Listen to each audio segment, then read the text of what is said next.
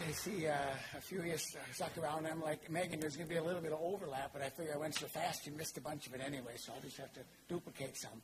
I always tell people in this whole thing, I've been at it a long time, that confusion is the first step in learning, so how you do it? You got it. So confusion in the fact that, looking at that sandy soil in central Wisconsin, what she does and gets away with, you might not. And that's good because then you don't have to copy her. But the principles and the ideas might be quite, fit many people. And I hear people down here, someone from way up northern Wisconsin, from way down in southern Illinois. I'm sorry, we got different opportunities and different kind of disasters, one place or the other. Up north, the winter takes care of a lot of things. We can graze our cover crops because the ground is all frozen. So we got all our different kind of things out here. So you're going to see that also what happens to farmers. You got to be really careful. And she brought it up quite a bit. We've been at this so long that once we have a failure, it might have been our own fault, but we're not willing to do it again. And so, so we come to conclusions about things. What's the simplest, easy? What's the one cover crop that you can't hardly get rid of, and it really works, and it's fairly inexpensive? What works up here? Rye. You can't hardly, if you're going to do one thing, you bloody well better do rye. Now, that means you notice we do it in front of corn and soybeans. We do rye everywhere. And the other thing that I take out here, and you got to recognize, we're tight old Germans. The other thing we do out here, what's our cheapest seeds we can get? Well, rye's not too bad. We grow our own seed. Oats. A little red clover. Now, our cocktail mixes, come on, we're organic. We got weeds. We got a multi-diversity species going on all the time. So anyway, this is actually it's an interesting picture, and I told several people about this. This is from Colorado. And this guy spoke at the Acres Conference, Brendan Rocky, and I got him to speak there because it's really, really interesting. He's a potato farmer.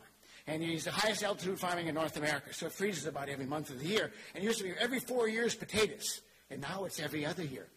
Anywhere you go, and in the Central Sands is a good example. Anywhere there's potato growing, all the vegetable companies, everybody else moves in because they know they need a rotation. They don't have to pay them much for their rotation crop.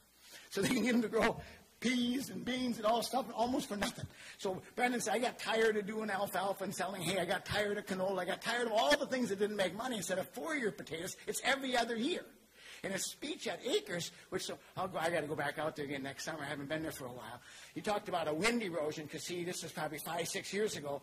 This is a sandy soils out there. They got sand dunes along the mountains, the Rocky Mountains, and the windstorms are terrible. And so they keep forcing no-till. And so he said, I'm driving home one day, and I pulled up my road, and he said, there's so much sand in there you couldn't see where to go. And our road is crystal clear. He said, I stopped my car. University of Colorado's got an experiment station 3 miles away. He said, the county extension service, they all showed up and standing in the middle of my road. And he said, please, do not tell me after no-till. Mine got the only soil not blowing. So the other part of the story is, see that crop right there? They mowed it. He's going to grow potatoes next year. Do you think he's going to leave that? Oh, no. A big old Miller disc comes, it's a sunflower, safflower disc or something, pulls in here, summer's disc, I guess, and disc it down. Waits 2 weeks, puts a ton of compost on, disc it down again. Now, the growing season is really short. We're in North Colorado. Then the next spring, he starts out, potatoes, we're going to till it again, we're going to plant potatoes, we're going to hill them, and we're going to dig them. And what were his pictures at the Acres Conference? In that country, you get 5 inches of rain, and it's all irrigated. And what the irrigation rigs do is the guys that do irrigation have straw bales on the end of the field to fill in the wheel tracks because they sink in because of this light soils and all this rain. And now that he's been doing this system, there's no more straw bales, and his irrigation rigs are running on top. The soil structure has completely changed with aggressive tillage. Now, he says, I think it was my herbicides, insecticides, and fungicides, and pesticides, and nitrogen that was destroying my soil before, because he said it certainly changed, and it certainly has nothing to do with tillage. So I think we got to look deeper at some of these things, and that's his situation. Now, I'll show you some things about this here, but I just want to go through, because a friend of mine in Iowa went to a cover crop meeting. And he had a 9-way or 7-way cocktail mix, and it was $40 an acre. And the guy said, oh, my gosh, how can you afford that? And Bob said, oh, by the way, I doubled the application rate. It was on $80 an acre.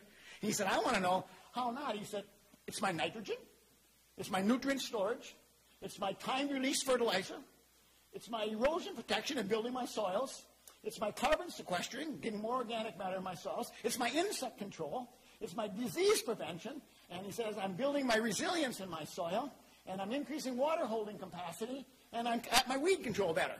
I did that all for $80 an acre. See, so I guess everybody doesn't quite look at it the same way, do they? So anyway, we'll see this year. He's got some interesting things going on. So then I showed this one here this morning, and that's the other thing we got to talk about, this cover crops and interseeding. And just wanted to review again is that the date of putting that crop back into the ground is extremely critical. That one on the mature crop was a full vetch, grown fully mature with a high nitrogen credits, and the one on the right was a young succulent clover crop, and it's all about that digestibility. And it was all about, I showed those, the brown carbon, green carbon, and why we have to know when we're going to terminate those cover crops. See, this one here is that digestibility, that big tall rye in there. Someone was asking about that. See, we were going to plant soybeans in, and the reason we're mowing it, because we couldn't get through with the tillage tool we had. It wasn't big enough to get through it. Now, we've since changed that, and we changed ourselves to, we had a Lemken, and we went to a bigger Lemken. Because, see, I don't want to till. You got to recognize what we are doing on our farm is we are not interested in doing any more tillage than absolutely necessary. We are also interested in only tilling the top few inches and running deep rippers. I was on a guy, it's actually a really true story. In Minnesota, we hired a new plant manager, and he said, I'm 100% no-till on my farm, and he also works in the fertilizer company business. And I said, oh, really? I said, what did you do last fall? It was raining every day. We were combining beans, and we're sinking in 4 to 6 inches. He said, yeah. He said, I run a ripper after I get my beans harvested. He said, I was doing the same thing. And I said, you said you had 240 bushel corn. How do you farm the next year with all those rests? Oh, he said, I run a vertical tillage machine after I get my corn harvested. I said, I thought you were a no-till. He said, well, I do. I no-till plant the beans, and I no-till plant the corn. But ripping and vertical tillage and shallow incorporating are not bad practice for anybody, anywhere, anytime. So anyway, that we had to mow that, but we're trying to suck up all the nutrients, and that's rye. See, and then we'll put that in. We want that to starve all the minerals, and we want it to be slow in digestibility. Because it's going to be soybeans, we'll get more nodules, and we aren't going to feed the weeds. And so you got to get those ideas into your head, I think. And then just like compost. Why do you do compost? What's the difference between putting down, what's the advantage just taking manure, a bedding pack manure, and spread it on the ground? Because it has to digest down, and it's putting a drag on your soil. When you put compost on it, now some people talk about humified compost and mature compost, all that means is it's digested far enough along, so now it becomes a sponge to hold your minerals, and it's not going to put a drag on your system because the bugs aren't still working away. The soil biology eats first, and then they give up the nutrients, but it's already digested. So if we are going to do this compost, notice the white stuff up front, we put rock phosphate and gypsum in these piles. See, it's a nice place to, we're trying to minimize our spreading trips, and you wouldn't put lime in a compost pile, but you sure can put rock phosphate. If you want to make rock phosphate into fertilizer, put it in the compost pile, and as it digests, it becomes part of the carbon biological cycle. Minerals, plants need all a range of minerals, but the struggle is organically, we got to use minerals that are really slow release, that need a biological or an acidic breakdown. You're just speeding up the biology right here. Otherwise, you could put acidity with them to get those nutrients in exchange. And so now those are pretty well. You can see I had my tarp and we covered them, and we used to have a compost turner, but can't get all the work done anymore. And so, after a while pulling that tarp and doing this, we kind of go through things, and then we got beyond it. So this one here I think was brought up by somebody yesterday, just a little bit of review out here. You see, I think these are some of the rules of soil health. It doesn't say no-till, it says minimum disturbance. And I think we got to look at, I don't find research very successful to me, and I don't want to pick on your research people. If you're talking about major tillage against no-till, that's not fair. There's another system, shallow incorporating and deep ripping. Let's compare that system to no-till. That's another whole system of farming. Leave middle zone alone. Like I said, the no-till guys taught us we can't plow, dig, and disc every day. The strip-till guys taught us you got to get these deep roots. You place your nitrogen deep, and you get your earthworm channels in your roots. The highest fertile ground on your farm is a half-inch circle around every root because the plant gives out exudates to feed the biology. And that's where all the minerals and the biology are. So if that little decaying root or an earthworm channel, if the next root can follow that same channel, we don't have roots growing sideways, and we got it in the most fertile spot on your farm no matter what your soil test says. Whoops. What did I do there? Come on. There we go. I got to have my soil covered. We try to have as much covered as possible. If you drive by our farm today, you'd say, wow, there's a lot of open land. The only land that does not have something growing on it is where we're going to seed down to forages in the spring, like alfalfa and using winter wheat as our nurse crop, or triticale peas and alfalfa. Everything else got something growing on it. It looks like we got a lot of open crops. We planted rye in September, and it's no taller than an inch. Cold and wet. I have planted rye. 3 years ago, I was having fun because I was the first. I'm tired of being the last guy to plant, so I wanted to be the first guy to plant. So on January 3rd, we planted our rye. And guess what? It grew. Now, we didn't drill it in. We bulk spread it with a fertilizer buggy right on top of frozen ground. And lo and behold, the freezing and thawing, by spring, we had a rye crop. A couple of years ago, a long time ago, I was out one day. I called a friend of mine in Michigan, and he said he was out planting rye. I said, I was told I had to quit by the 10th of November. He said, oh, just plant it. So now we don't have an ending date. So I suppose March could be the ending date. So maximum biodiversity, like I said, our weeds help that situation, and then we got to have this presence of living roots, and even though they might not look like much, and you dug under that snow in the wintertime, it's always kind of fun to see what that is. This is another system I talked about Brendan Rocky with his rotation, and I'll show you some more pictures, but this here is out in Virginia, and this is a vegetable farm, and I know you guys aren't all into vegetables, but 1 year soil building, 1 year farming, this is not a soil building year. If you're going to grow vegetables, that's $1 million CSA on 50 acres, and they own 100 acres of land. So half of the farm is in soil building, and that's not it. That's got Swiss chard in it, under plastic, plus the cover crop. So next year that gets to have a soil building year, and then it goes into vegetable production. You realize how much easier that gets to be for weed control, health of the plant, growth of the plant. So I think we can take some of those principles even on our corn crop. We certainly can on our seed corn crops. And I showed you this about our tillage and taking things down. The other comment I want to make about this one is that I'm pretty convinced that disc and rotavators, somebody says, oh, that rotavator is a soil-destroying tool, only on bare ground. You wouldn't take a disc on bare ground, would you? They're cutting and smearing and they're running through the mud. You think you can destroy that soil? I was telling people years ago, I went into a tall sorghum sudangus with my rotavator, and I was rotavating through the field. It was just taller than that. And I saw the grass move in front of me, the sorghum sudan grass. And I saw that move, and I thought, oh, wow, there must be a rabbit in here. No, I got to the end, and it was a raccoon. And it ran away. And it went right through the rotavator. If it had been bare ground, it would have been meat and bone and blood meal. Because it had all those residues, I didn't say it didn't get beat up. I said it went through the rotavator.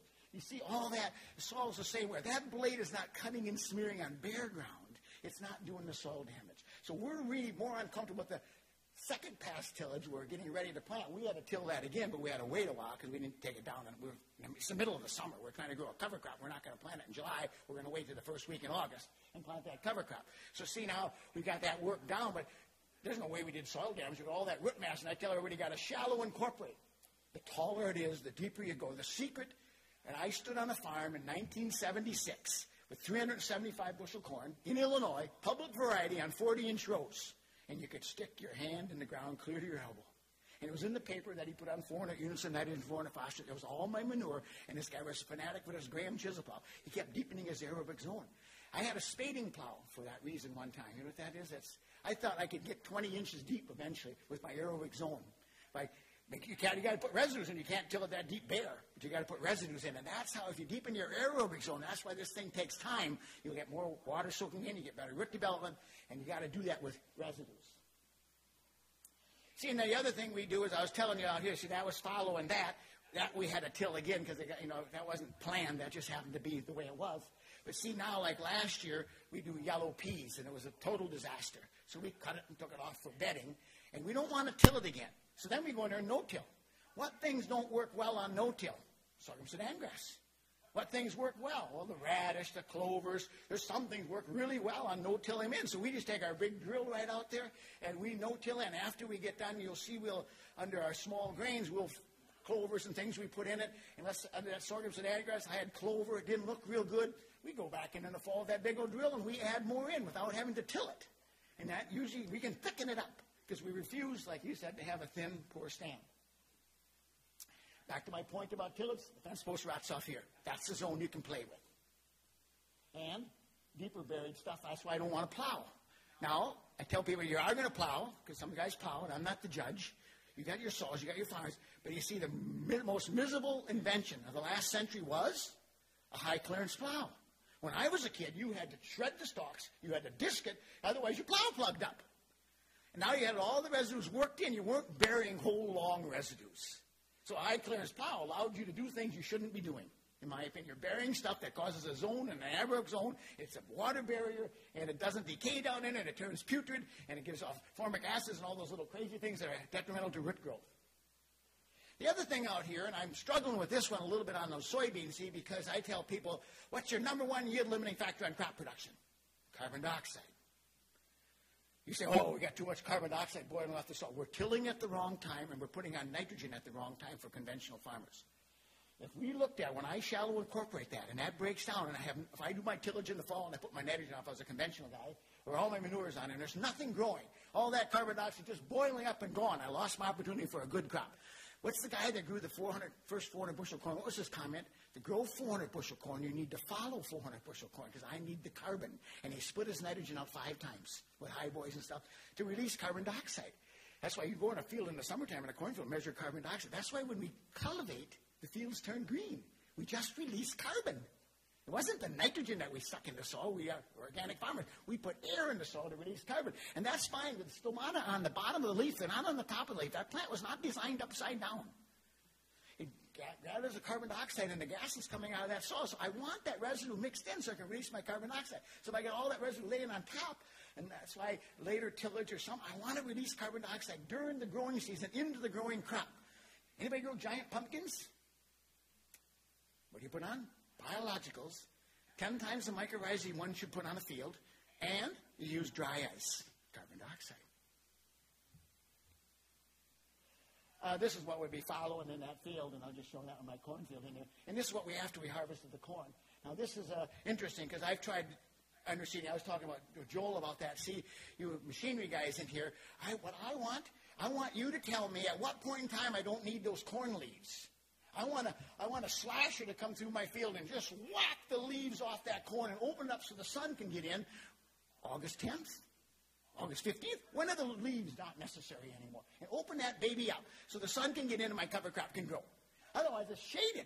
If you see all the, I went to that seed meeting, if you're going to grow organic corn, what do you want? Something bigger, fast-growing, vigorous, huge root systems, and tall and gigantic.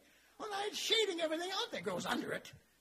So seed corn doesn't do that, but even here, you see the seed corn, we took the males down 80 miles on a four-wheeler with a seed spreader. With goggles on and raincoats. It's not fun going to a cornfield trying to spread cover crop seed. We tried it all. And then we got a little boomer tractor. It's a 25 horsepower garden kind of a tractor with a rotavator on it. That was rotavated. 80 miles of rotavating. I know it's a little extreme, but it didn't. I thought spinning it on, we'd get it to grow. In the corn, it didn't. It was July in this part of the country or August. You see, it's too late for a cover crop to really grow. But we did get that end up there to grow. And just like I said, so rye is the number one thing. It's the cheapest kind of thing. It's the thing we're going to use all the time. We can plant it anytime we want, and now we just got to manage it and take it down. And you see right there, that's just a little bit too late for growing corn. It should have been about 5 days sooner. I tell people, when you think the rye is ready to go, make sure the tractor is idling, because you run to the barn and you get out there as fast as you can. And it rains for 3 days. I showed early, we always take things down on the early side because we're worried about letting it get away from us more than we are taking it down too early. And this one here is the one that's 1 year hay. It was seeded a year ago with winter wheat as a nurse crop. We made 4 cuttings of hay, and then we came. That's when the neighbor stopped that day, and he said, "What are you doing?" And I said, "Well, my son didn't think the stand was good enough." I was just kidding him. And he said, "Oh my gosh!" And he said, "I don't have any fields that look that nice." And I said, "No, we're going to grow corn in here." And see, it could have waited 10 days, couldn't it? We'd have gained quite a bit more in if we'd have waited 10 days, but we aren't willing to take that risk, and down it goes, and in the ground it goes, and that became corn. And that was what I was talking about earlier. See, when we manage it, these cover crops that way, what that is. Now, that's alfalfa, and we buy really top quality genetics, the stuff that we've been breeding on for a long period of time. I've been breeding alfalfa for 25 years. It's the only alfalfa we know of that was bred on this fertilizer program. And it does really well, and it was Cal West in West Elm, Wisconsin. But see, so it's not cheap alfalfa we plant. Oh, no, I want top quality and multi-leafed and all that kind of stuff. And we took it down. That's where we measured that foot of salt to measure how much nutrients it had. But you'll come back in a week, and all those roots, that whole mass, and it was a little bit wet when we took it down. That's all digested, and you won't know what was in there. This piece of equipment, we really want. Now, I don't know, in that front hopper, we can put triticale peas. We can put winter wheat as our nurse crop. In the back one, there's 2 tanks. One's got grass, one's got alfalfa, clover, whatever we want to put in there. And the seeds drop between the 2 rollers. That's how we get those stands. I do not want to no-till my legumes in a row. I want it to look like your lawn. And we'll generally put on about 10 pounds of a mixture of alfalfa and clover is what we underseed in our oats. And then we put on about 2 bushel, 3 bushel oats, somewhere in that category. Here we're doing 30 pounds of winter wheat. That's how we establish our annual alfalfa, one-year hay kind of program with winter wheat as a nurse crop. So then who eats this? What are you going to do with that? Here is where you spread your manure. Now, to me, manure is, poultry manure is corn and soybeans run through a chicken. There's no complex carbons in it. Our dairy manure, they've been fed hay. And now we're on an all-forage diet. They've been fed a lot of hay. The manure digestibility, again, is quite different. Now I've got a slow, digestible, complex, dead carbon. And so now I can put livestock manure on here. I can put laying hen manure on here. I can put a liquid dairy manure on here. But I hope what's coming up next. You see, so I want to get that digested as fast as possible. Now we got a different head on our combine, and we actually shred the stalks with the head.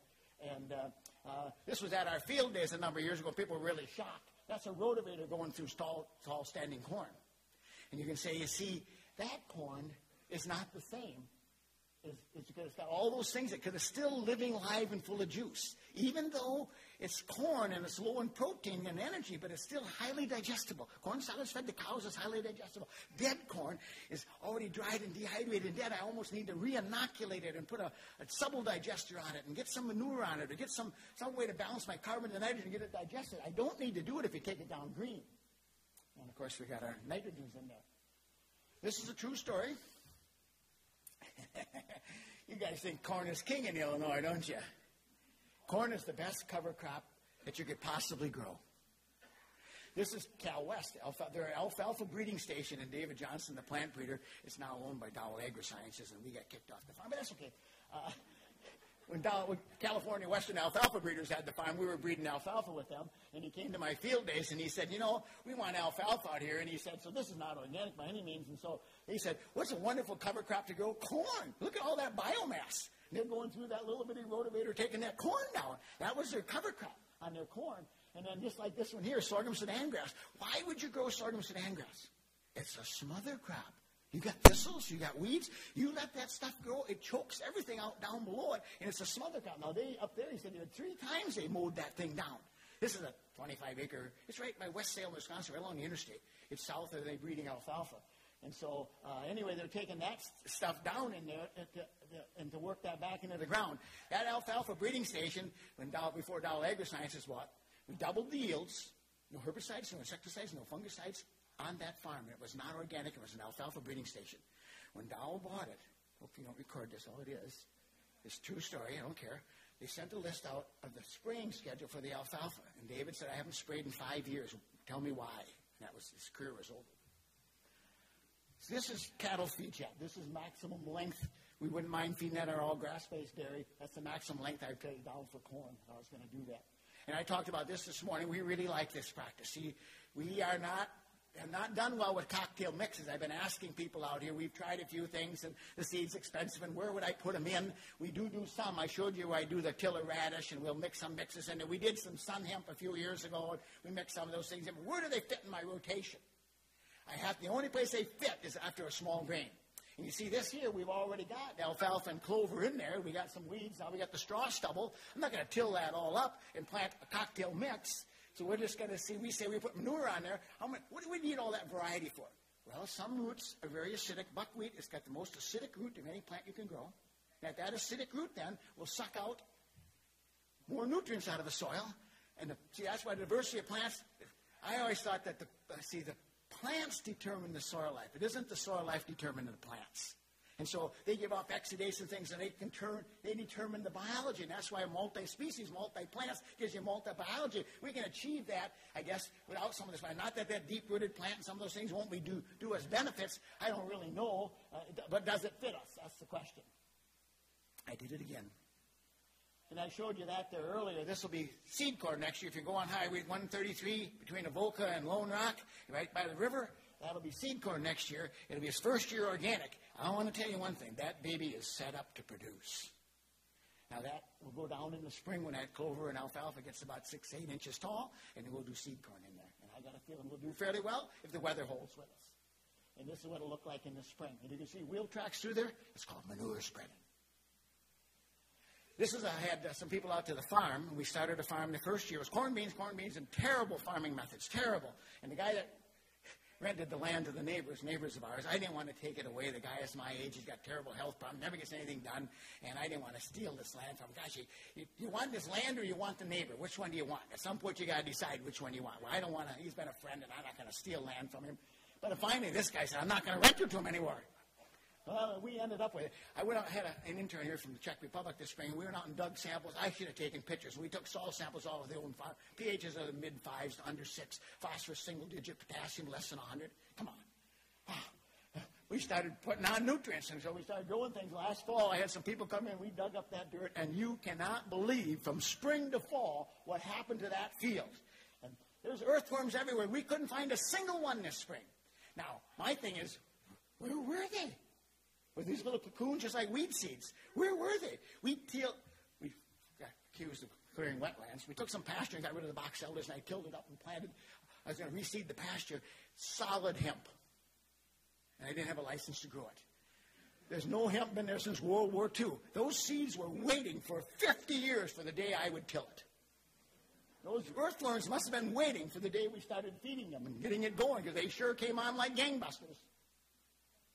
This is another area where we see we had up there, this is some land will be organic next year. We transitioned 300 acres this year. That's why it took us that's a big financial hit. We're not going to grow conventional crops and lose money. My neighbors, I'm not going to flood their market. It's already flooded. But see, some of the stuff didn't go as well, and the oats got big, and it was raining all the time. We didn't even combine the oats. We went in there and mowed it later, and this is pretty an interesting picture. This is back on, this is 30 acres on top of the hill, and it's really isolated. We're so isolated, that's why seed corn works so well for us. We only have 2 fields out of our 1,500 that join a conventional neighbor. Only 2 out of 1,500 acres. Isn't that amazing? Nobody wants to farm here but us. You see that oats in there? I went in there, and the oats is coming up green. We just flail mowed it. I went down and picked it up, and it came straw and all. We shredded the straw, and the oats heads fell on top, and it rained so much it grew right out of the straw. It wasn't even attached to the soil. So anyway, that'll be, so you don't see the clover in there, but there was such a mat of grasses and things in there. You know who that is? Steve Groff, tiller radish. This is Hungary. I don't know what crop we're standing. Does anybody know what that is? Some kind of a cover crop. One that I wasn't familiar with, I can guarantee you that. And, of course, he always wears the same hat so you can recognize him. I have the same mustache so you recognize him. Here's your daikon tiller deep-rooted rash. Aren't you excited? No root pushes deeper than 300 pounds of pressure into the soil. I'm sorry. What happens to radish? How many guys grew radish and there's more above ground than below ground? That ground is hard and tight. What do? They go up. They don't go down. And so I said to Steve, I said, wow. I said, this didn't really work very well. I said, there's not a very big radish root here. And he said, yeah, but look at that. It did go. It just got skinnier. Why they work so well, if it's a wet, muddy fall, they grow in mud. And they grow late until the snow flies. So if they grow in this muddy, the ground isn't hard and tight. So they can grow through it. I don't know how else they work, because they don't grow in hard, tight, dry soil any better than any other crop, from what I've observed out here. Not that said, I was just saying that wasn't really doing the job of being called a tiller radish. It was only tilling the top 2 inches. But it did have a little deep root going down in there. And that was my son taking that stuff down, and our soybeans in there. This is out in Colorado, and I want to tell you another thing. Instead of going after a perfect soil test, let's find a perfect way to deliver minerals. This is another true story. This is in Snowville, Utah, or Idaho, right on the Utah-Idaho border. And it's called Snowville because the ground is so white with salt. And Horizon had a big farm there years ago, and they walked away from it because they couldn't farm it organically. And this guy's a dairy farm. That's one of our consultants. And that's triticale. And he cut the first crop triticale off, winter triticale, to feed his cows. And this has never been done in Idaho. And now we got a cocktail mix in there. And he went in and he said, I'm the first guy ever to fertilize and water a cover crop. And I said, no, it's not a cover crop. It's your fertilizer and your nutrients. So you can see that. Look at that cocktail. So now we've got that. Triticale is not 2 complex carbons because he took off a cutting of hay in there. But now we got brown carbon mixed with green carbon. We got some highly adjustable and some slow release. So this might be the best of both worlds. And you see right in there. So then they took, so now you got to realize the pHs are 8.5, and you got to realize it's 14% sodium. You want some new land? Head to Idaho. Never grew over a 300 sack potato crop ever. And that year he had a 600 sack potato crop. And everybody said, oh my gosh. And I said, because we bypassed the soil. The nutrients are now in that plant. He put manure on it. This is a dairy farm. We sucked all that stuff up. In the compost, we put phosphorus and gypsum. We didn't put any minerals on the soil and expect them to get broken down in that heavy, old, salty, dead soil. So the nutrients are being fed by another system besides the soil. Does that make sense? Well, one more here. This is out in Dakotas. If you look at your organic papers out, you can see this farm's for sale. It's 1,000 acres, 960-some acres. A Hutterite colony owns it in South Dakota, the Platte River Colony. And you see they planted it. This is sandy lake soil, all irrigated. It's not a bad, I guess it's quite a bit. It's all certified organic now. And they took this spring, and they live 140 miles from here. So that means they're not out here every day watching it. That's why they want to sell it. And I know this picture doesn't show up. I can't help that out here, but that was rye bulk spread in the spring seed that you're looking at back here. That's what that is. And then I was there in July, and the soybeans are coming there. And on his right-hand side, it's about that long. On his left-hand side, it's about twice as long. That's where they didn't put the rye. It was 30 bushel beans, and they weren't unhappy. They're fairly clean. I'm sorry I didn't get a better picture, but it's the only one I had that showed the two types of rye and the root systems on the rye. So even planted together in the spring, it had some kind of a setback on that soybean from growing for whatever reason. I was surprised at that. So then let's say you guys got out here, and I'm a fairly believer. I said if the organic rules I was involved when they were written, if they would be written today, there's no way in the world you guys would have any conventional manure would not be allowed. Back in the 90s, conventional manure isn't what it is today. There's no GMOs. There weren't all the drugs. There weren't all the chemicals. There weren't all the junk that we fed the animals. It's in that manure today. In Europe, they can't use conventional manure on an organic farm. Are you serious? Now, they can use antibiotics in their dairy cow, but they can't use conventional manure. They can use organic manure. What would it look like if all the manure and all the chicken manure was all taken away from your organic guys? How many would be sitting in this room? I'd be talking to two of you. Manure is what you thrive on, and I'm not saying it's good, bad, or indifferent, but to say that organic is not, it's about clean air, clean water, clean food, and it's really this, we got to assume biology is going to clean this thing up. So anyway, we got our dairy farm, we got manure, so how do you handle it? So you see what we're doing? We're spreading it on a green-growing crop. We assume that's going to get sucked up into that crop. Now, this is dairy manure, and that's coming out of a box spread. It's more of a pen manure kind of thing, and then that'll turn into corn. But anyway, so how do we handle manure? I wanted to show you really this. Because, see, someone brought that up today. How do I deal with this manure, and where do I put it on? I'd love to put on those corn stalks I showed you.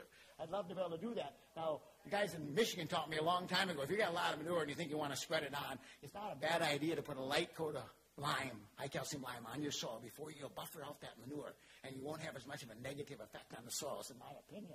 So that's lime spread down here. But this is the one that's what I wanted to really get to. On the left-hand side is rye planted on corn stalks in the fall. Right in front of you is oats planted in the spring. It passed up that rye. It outgrew that rye. And guess what? We covered that field with manure. Oats, I was telling some people earlier, oats is the crop that killed more cows than any crop ever fed. Oats is the best nutrient suck I've ever seen. If you want to kill cows, you're an organic farmer, you go out and spread 10,000 gallons of liquid dairy manure and plant oats and feed it to your dry cows and watch them die. It sucks up potash like it's coming through a straw. It sucks up nitrates. So the nutrients from the manure are now in that oats. They can't leach, they can't erode, they can't get away, and they're time released. But look at the oats outgrew the rye, and the rye was planted in the fall, and the oats was planted in the spring.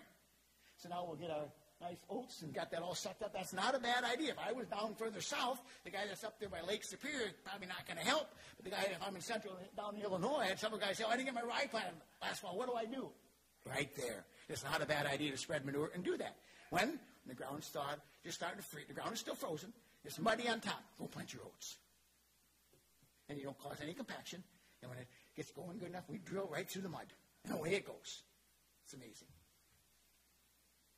I just want this, as I talked about Brendan Rocky already, I want to know one more thing about nutrient holding and nutrient capturing.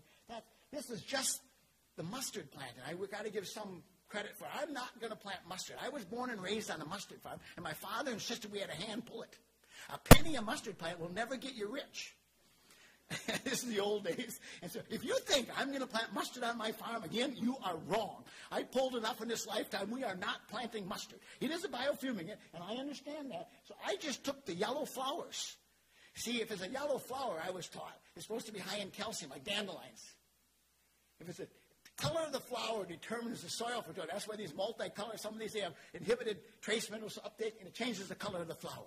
The color of the flower has something to do with fertility. I don't know if this is true or not. These are stories I hear. So I took the yellow ones, and that's a biofumigant. And this soil, this is that sandy soil out there. But look at the, see down in this first column, we get down to nitrogen to sulfur ratios, 3 to 1.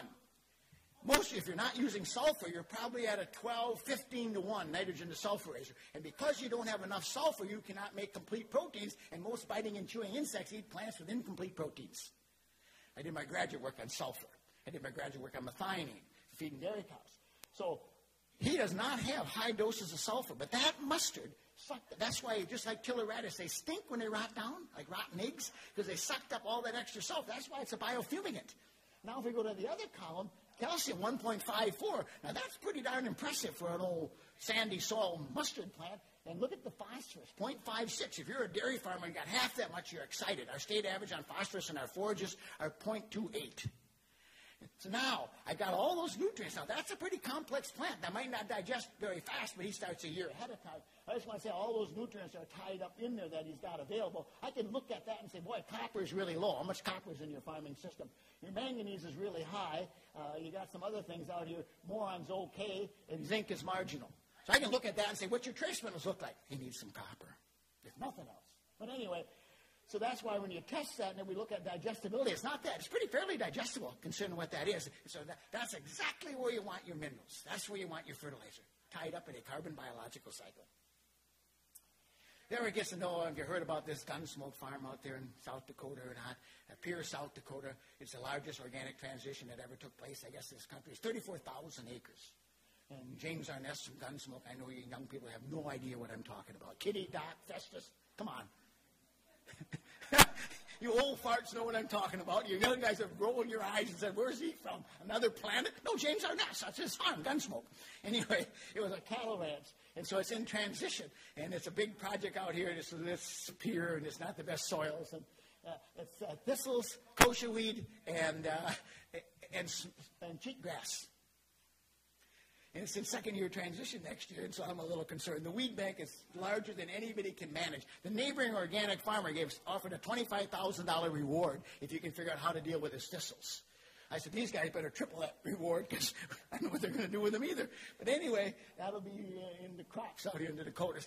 Just because it's big and just because it's all in one big hunk doesn't mean it's going to be successful. 50 miles worth of road just to go look at it all. Lots of square miles. So they're going to mow the weeds down, so they got themselves a battling mower. Then they got 2 of them. Then we realized it took 10 of them.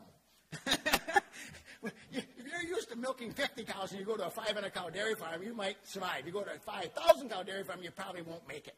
If you farm 100 acres now and you go to 1,000, you can pull it off. Go to 35,000 and see what you can do.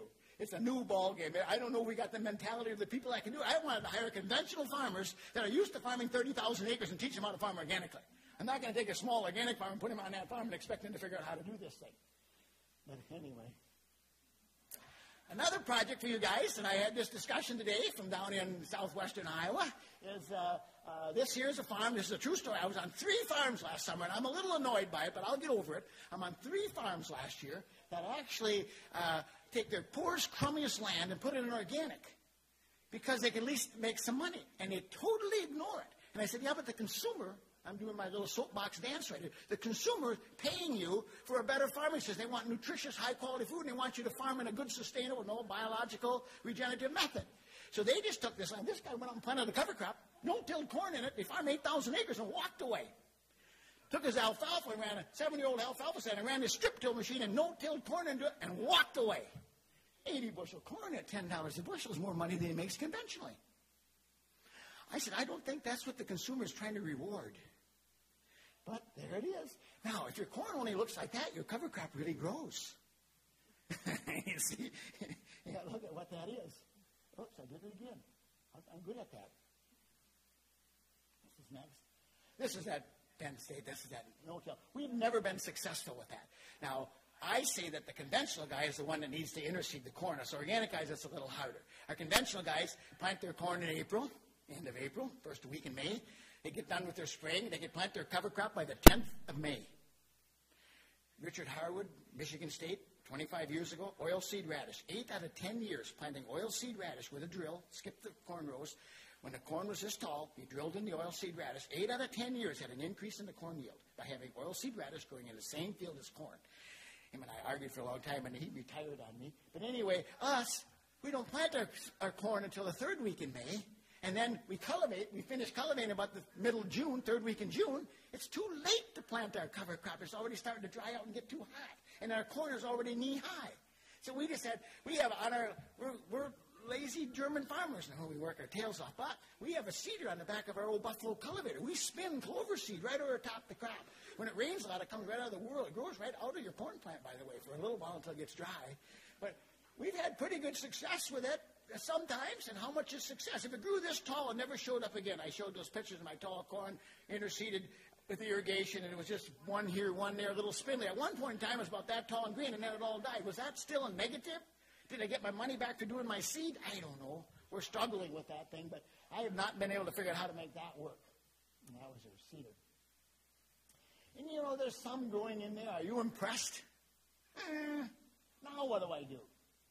Shred it down, work it back up, have to go plant again. What do I do with it now? See, and that's why we got to figure out what fits, what we're willing to do, what we're willing to spend.